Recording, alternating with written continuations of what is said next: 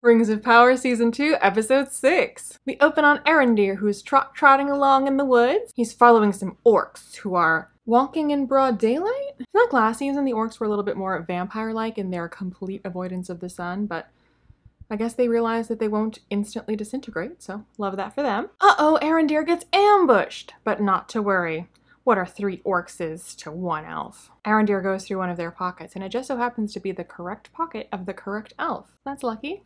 And he finds a scrap of map. I too always carry with me a drawing of my destination to help with navigation. Meanwhile, in Eregion, rings of men, why do you defy me? You aren't even sentient. So prideful. Oh, throws the failed ring at an innocent mouse. Again! More silver! More mithril! Sorry, boss.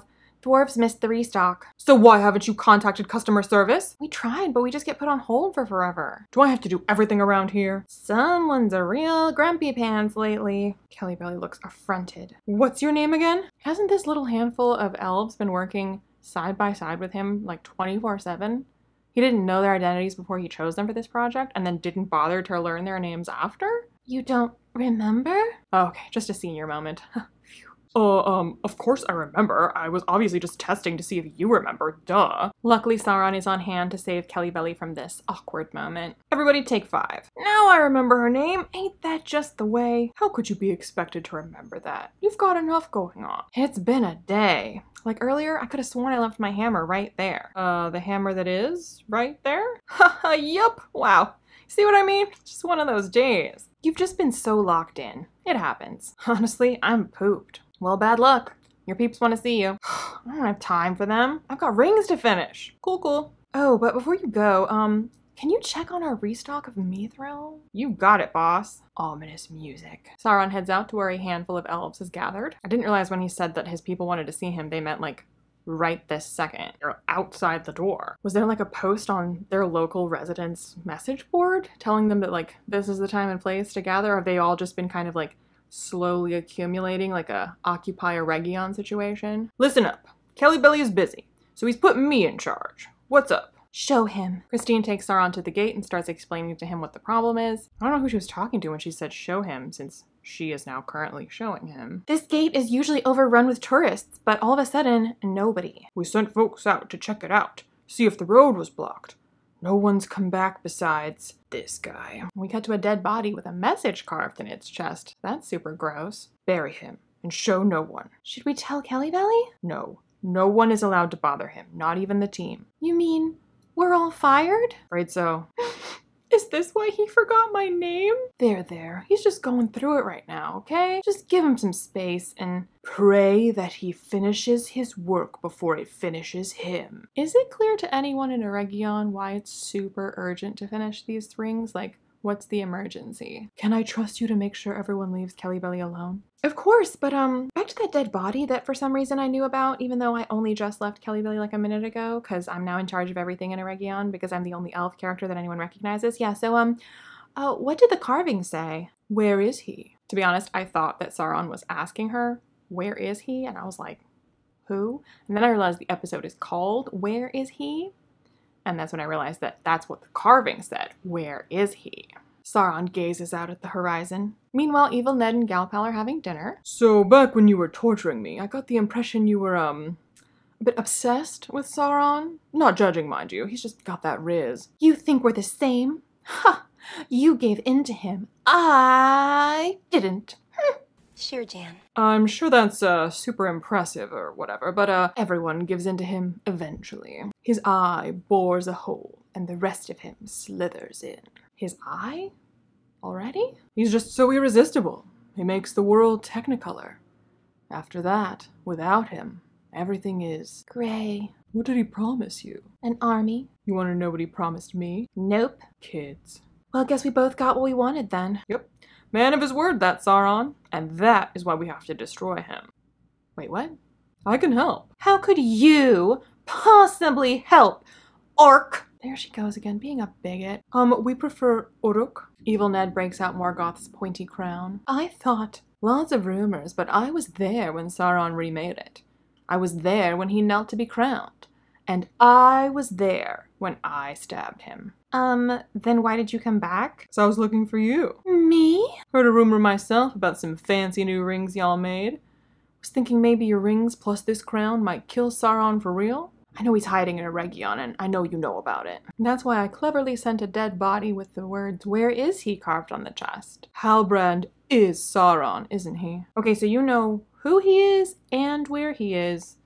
Remind me why it was necessary to carve "Where is he?" on the chest of that guy? Eregion's depending on you to set aside your pride.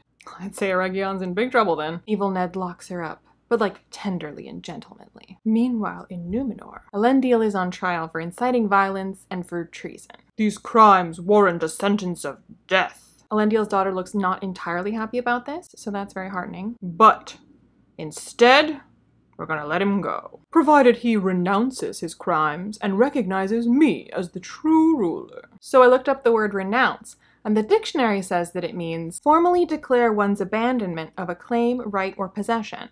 So Elendil has to abandon his claim on his own crimes? Surely you want him to claim his crimes, no? Elendil, do you renounce your crimes? You keep using the word. I do not think it means what you think it means. I do. Do you accept Pharazôn as king? No. Say it louder. Never! I'm Team Miriel for life! The only traitor here is you! Well, now what do we do with him? You've done enough. Again, Elendil's daughter doesn't look entirely pleased, which is very touching. I think we should speak ominously about fate and such while I point at this book, yes? Dun, dun, dun! Meanwhile, Nori is screaming. Oh, just kidding. Great Value Gandalf was just catastrophizing. Nori! Snoring? Who's snoring? Hey, Lincoln. Did you say Abe Lincoln? No, I say Abe Lincoln. I said, hey, Blinken. I saw something. Secret fire shows us things. Does it show us things that will be? Or only might be? It shows tomorrow's clouds as clear as yesterday's sunshine. So it gives 100% accurate weather forecasts? How do I learn to master it? Secret fire has no master. Secret fire needs no master. But then, how can I use it? You've failed at literally everything so far. If you fail at this, that's it. Great pep talk, Tom. What do I do? Follow me! Meanwhile, in Galaxy's Edge, have you considered moving? To... anywhere. My folks move around once a month. I was born here, and by golly, I mean to die here. Oh, by the by, under that tree, there's an unmarked grave from my hubby. So, it's up to me. Sorry, what's up to you? If I turn myself in, maybe I can save Samantha Wise. Cut to Samantha Wise and her new boyfriend. So why do they call you nobody? Well, my parents didn't name me until 2 years ago. Folks had to call me something till they made up their mind. Did you have lizard for supper? Maybe. Whatever floats your boat, I guess. Back to Nori. Gotta turn myself in. But the whole world might be at stake. How many times have you told me that Hobo Dude is important? Few more than a rabbit's dozen, I suppose. Harfoots are just so charming, aren't they? Well, you ought to know, if you keep saying a thing, I just start believing it. So because Samantha Wise is extremely gullible, Nori should take that as evidence that what she says is true. I say we fight for it. Sorry, fight for what? Meanwhile, Great Value Gandalf and Tom out in Arizona. Bad Wizard found his stick. Time for you to find yours. Whoa. How do I choose? You'll find your stick only when the vision of your heart is single to the service of the secret fire. Huh? But there's a ton. No rush, take your time. But you see, I had a vision of my friend being in trouble and I feel like I should help her. Many that die deserve life. Many that live deserve death. Who are you to give it to them? I feel like this hit different when Gandalf said it to Frodo. Something about it being used to dissuade killing rather than dissuade saving. I don't know. Look, once I save her, I'll come back. Nope, sorry pal. Can't do both. You gotta choose. Didn't you say he has like all the time in the world to choose? Are you sure I can't do both? Whole world's at stake. You're gonna let everyone die? She's my friend though. Allow me to explain the trolley problem. And then Tom disappears. What? Meanwhile, in Khazad-dûm, the dwarves are hard at work. I'm pretty sure one of the guys says put your beard into it, but the caption said put your bread into it, and I'm not really sure which is funnier. Dwarves are wheeling piles of gold to the king. Coins, chalices, etc. Wait, so are they digging for treasure? I thought they were mining for natural deposits of gold. Durin approaches the throne. You summoned me, father? Nope, he did. Sauron? Dun, dun, dun. I see the rings are serving you well. They're serving someone, all right. Cool. Anyway, I'm here because Eregion is about to be invaded, so we need more mithril ASAP so we can make more rings, which will stop the invasion? How much you want for it? Nuh-uh, no way. We're not. What are you offering? How about timber? The king is unimpressed. Not into it? Fair enough. How about something better? Dad, I think we should talk about this. No need. I've made up my mind. Sorry. No can do. Sauron sees a Balrog in the fire. So did he make the fire do that? Or was the fire giving Sauron a message? Like, hey dude, psst, over here, FYI, there's Balrog down here. And Sauron's like, yeah, thanks fire. Always count on you. Okie dokie, no worries. Just thought I'd ask. Have a nice life. Nothing suspicious about an envoy seeking aid to avoid invasion. Being told no and then being like, yeah, no problem, bye. Thank God, Pops. I really thought you were off your rocker for a sec. I've never been more on my rocker in my life. Don't worry, he'll be back. Back? Yeah, didn't you hear him? Invasion. And you know what we've got? The Mithril military. We're about to be rolling. Are you nuts? Whole world's nuts, son. That's why we gotta choke it. What?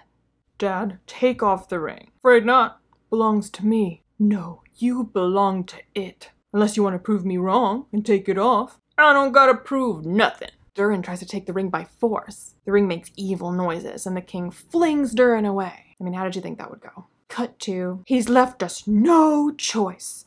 Time to peacefully protest and lay down in front of the mine. Oh yeah, that'll stop him. He'd call the whole army down on us. Guess that blow knocked some sense into Durin. Let him. It'll show everyone he's a big meanie that shouldn't be king. It's definitely how monarchy works. That's my dad you're talking about. I love him like a dad. Well, better than a dad, seeing as my actual dad was a piece of shit, but I digress. That dude ain't your dad anymore. Durin walks away. Durin! Durin!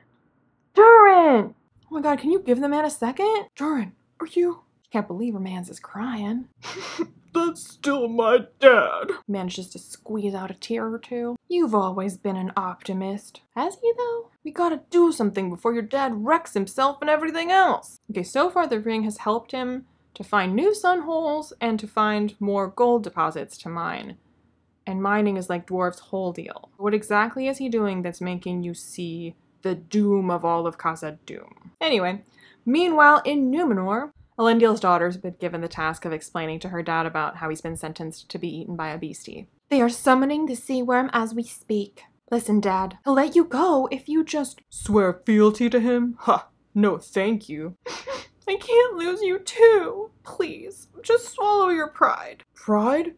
You really don't get it, do you? Yeah, Farazan said you'd say that you hate me. Well, that escalated quickly. And that's why I brought Muriel. Where's she been hanging out? What did I tell you last time we talked? I explicitly said go with it. So go with it. Yeah, but going with it makes me feel icky, cause I'm on your team. So yeah, no can do. But what if you're wrong? I'd rather die wrong than live embarrassed. Great. What about me? Oh, relax. If the Valar want me to live, then I will. But what if they don't? The sea is always right. Meanwhile, in Khazad-dûm, the dwarves are on the march. But Disa is there, staring at a wall. Look, if you don't move, we'll have to move you by force. Or you could just go around her. Then Disa unleashes her inner black canary, which does nothing. Well, that was awkward. Yes, it was. Was that meant to scare us, or, No, they are. Oh, sorry, she's not Black Canary. She's Batgirl. So you managed to summon bats this time, but are you going to be able to do that every time? Because if not, I mean, they're going to come right back, and we're back to square one. Anyway, Durin thinks that was super hot. This is only the beginning. They'll be back. Okay, yeah, that's what I'm saying. And we'll be ready. Can't wait to see what part 2 of this plan is. Meanwhile, in Wakanda, they're getting ready to choose the new Black Panther. Wait, hang on, sorry, wrong movie. Meanwhile, in Numenor, they're summoning the beastie. Do you forsake all earthly authority and accept the judgment of the Valar? See, now would be the time to use renounce. I accept their judgment. Throw him in! Elendil and his daughter exchange heartfelt glances. Release him! His crime was committed in my name. Therefore, I can take his place. Not gonna lie, I'm super intrigued by this justice system. Would love to see the law in the books that says, "He that committeth treason must be sentenced to death," unless the person that he did it for wants to swap in which case they can tote switch. The people are not happy about this idea, even though, in theory, they hate her enough to want Farazan as king instead, but whatever. She's right. It's all in there. You have to allow it. It's all in there? What's all in there? Are you saying there's actually a switcheroo law for treason on the books? Is this true? By the letter of the law, yes. Again, would love to see that law. Like, who came up with that? Who thought that was a good idea? So it shall be. No, take me. If we are to walk the path of the faithful, it must be me who takes the first step. It must be I who takes the first step. But so for real, where has Muriel been since the coup? Did they really not even keep her under lock and key? Like, I know she seemed really chill about the whole thing, but like, why take the risk? Anyway, unlike Elendil, who they seem ready to just toss in, they kindly escort Muriel to the water. It appears to be like a shallow pool surrounded by rocks, but I guess the beastie had no issue getting into that little shallow pool, because down she goes. The beastie roars at her. Muriel seems very chill. No one on the surface has any idea what's going on. The Valar have deemed her. The water crashes. Oh, looks like even the beastie didn't want her. He just spat her right back up. Innocent! They witnessed her go into the water and go under for a little bit, and the water splashed a bit, and then she came back up again. Do they have confirmation that there was a beastie involved at all? Hail Muriel, Queen of the Sea! The people cheering! Wisdom of crowds, am I right? So to recap, what went on this season is that Muriel was going to be crowned queen, and then she wasn't, because Farazan wanted to be king instead, so then she got set aside, and Farazan's in charge, and then Elendil was going to be drowned, but then he wasn't because Muriel was going to be drowned instead, and then Muriel wasn't drowned because she's actually fine and great and innocent, and now she's going to be a queen again. Love a plot cul-de-sac. Anyway, cut to Farazan and the elf frog getting a vision of glaciers? Mordor? Halbrand? Farazan is shooketh. Dun, dun, dun. Meanwhile, back at the orc camp. Yes, Halbrand is Sauron, and he's in Eregion making magic rings. He won't leave till he's done with that project. How does she know he won't leave? Like, at best, that's a reasonable guess? And that gives us a temporary advantage. Us? Unlock me. Oh, baby, I'll unlock you. Oh, you mean unlock the shackles? Why'd you phrase it like that? As we speak, Elrond is heading here from Lindon with an army. Again, at best, that's what you hope is happening. But like, last time you saw him, he was running towards Lindon with your ring and no army. And somehow he managed to get back to Lindon in the amount of time it took Evil Ned to have dinner with you, so. When he gets here, he'll get Kellybelly away from Sauron, and then you and I, we're gonna kill Sauron till he's good and dead. And then? The rings. Not the elf ones, obviously. Those nasty other tricksy ones. They have to be destroyed. Yeah, no, I meant, what then for me and mine? I somehow recall you saying something about genociding us. Isn't your king still planning to invade Mordor? You elves think you're so great, but you're doing exactly what Sauron wants. You're just saying stuff to get me to slip up and tell you something. You already told me everything? But Gal looks like she's got a tempest starting up. Gal follows Evil Ned as he tells his dudes to get ready. All of Eregion might actually already be under Sauron's control, so like, you need us? You don't have nearly enough people. Oh yeah? And he reveals his whole army. Now that you've confirmed Sauron's in Eregion and you haven't got your ring, we'll take it from here. Eregion's going down. No, this must be what he wants. Why, because you don't like it? That's convenient. Sauron has no army, so he's lured yours here instead. That's rich coming from the gal who was just bragging about bringing her own army from Eregion, but her army is nice elves, not nasty orcs, so it's totally different. Take her away. No! This is what Sauron wants! No! We're under attack! Cut to Sauron cutting his palm? Cool. Kellybelly's chillin', not a care in the world, just sketching away. He hears distant screams. Maybe I should check it out. Hey lover, make any progress? I thought I heard something. Don't fret, my pet.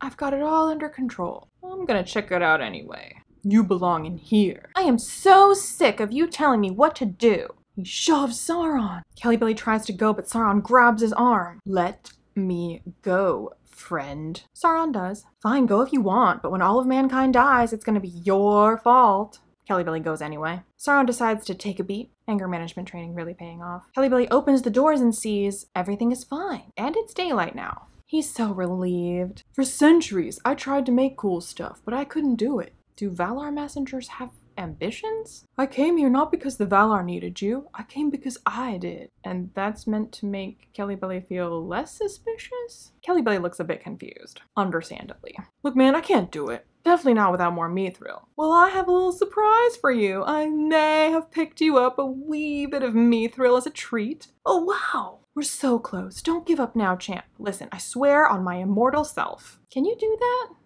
Also, are you an immortal messenger or not? I'm getting mixed signals. When they write about this time, the Silmarils will be a footnote compared with the thing we acquired the rights to produce for the screen. Compared with the amazing work we're doing. You can do it! The camera pans over and we see the truth. It's actually nighttime and things are not going great. When Sauron made the illusion, was it necessary to change the time of day? Sauron looks out over the landscape to the army on their doorstep. Excellent. Gal is chained up again, and the orcs are firing on Eregion. Dun, dun, dun! So much happened in this episode. We learned that Muriel is going to be queen again, just like she was in the beginning. So, yep, that got fixed. We learned that... that Disa has Batgirl powers. We learned that the sea is still always right. We learned that...